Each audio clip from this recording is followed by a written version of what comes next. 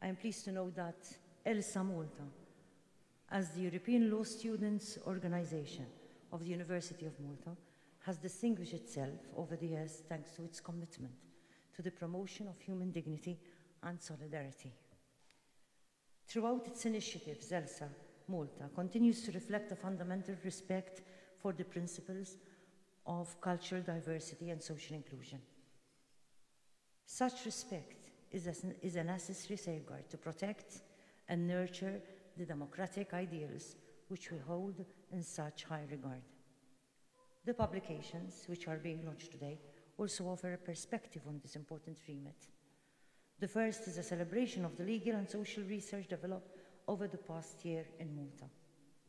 And as I am informed, the second is a policy paper which deals with the difficult topic of hate speech, entitled Negotiating Peace in the Ambit of Freedom of Speech. It offers a topical perspective on a subject of great relevance to the subject of international human rights and to the national context, more specifically. It is essential that we continue to deepen our knowledge about the complex interplay which exists between respect for freedom of speech, a fundamental value of our European culture, and the safeguarding of respect in our communities. I believe that the most important factor in our journey as a society towards a meaningful change is our society's continuing commitment to the protection of respectful dialogue, which will always include opportunities for criticism and differences of opinion. In a society where free exchange is the rule, where dialogue is protected and prioritized, the power of the truth can take root and flourish. We owe so much of our progress as members of the European family of nations to freedom of speech and freedom of thought. The best society for all of us is one in which the freedoms of speech, of expression, and of thought are safeguarded, so that each person can give voice to their truth and find a respectful space in which to be heard. It is always encouraging to see young people as you reach out and engage with issues of human rights and freedoms.